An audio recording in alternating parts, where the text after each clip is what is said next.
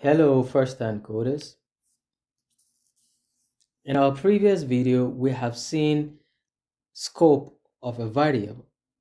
But do you know that you can have the same behavior when you put a function inside a function?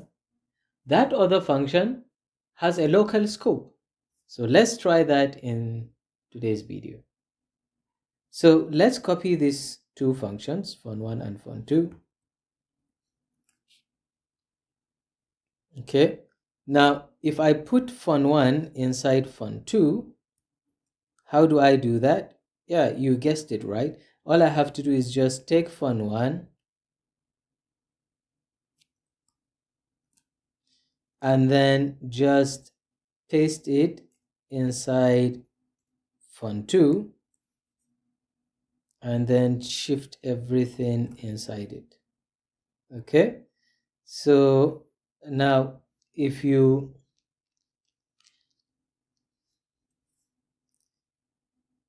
now this function is inside that function. If you try the idea I showed you in our previous video, you would see that this function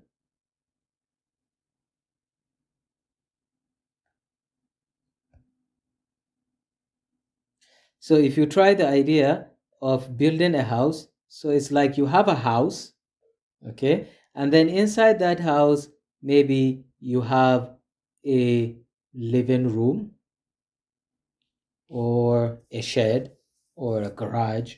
So you can see now what is happening is that these people outside cannot see what is inside because this green house, the first definition, has blocked the inner house.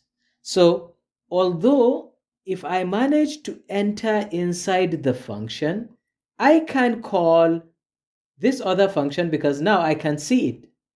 But if I'm outside, I don't even know it exists because there is this green wall protecting it. So let's see, let's confirm that.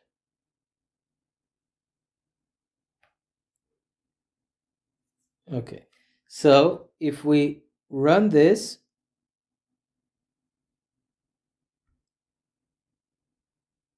let's avoid this because we have already discussed this. Okay, so let's run this.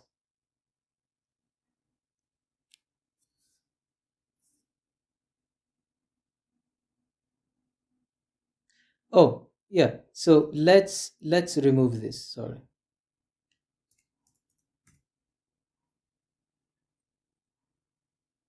So now if we run this, you can see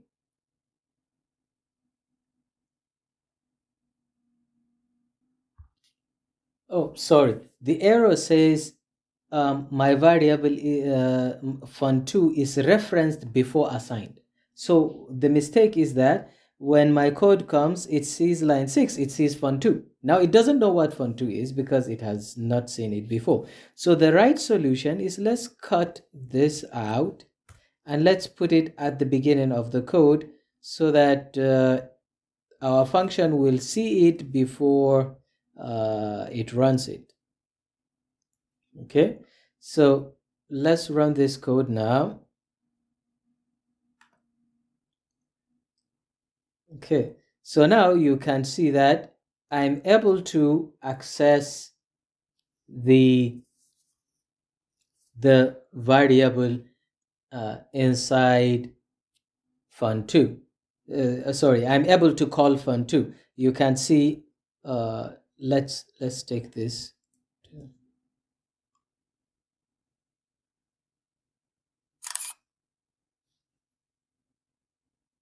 So now if you look at this code, you can see that okay, we have a big house and we have a small house inside, right, like we have discussed earlier. Now if the code is going to execute, when it's coming, it cannot enter because it has no access. So when it sees fun1, now it has access to fun1. Remember, it only has access to fun1. So now it enters inside fun1, so it cannot do anything to fun2. It just knows fun2 is there. So when it sees print inside fun1, so it prints this. Then it sees x equal to 100. It saves x as 100.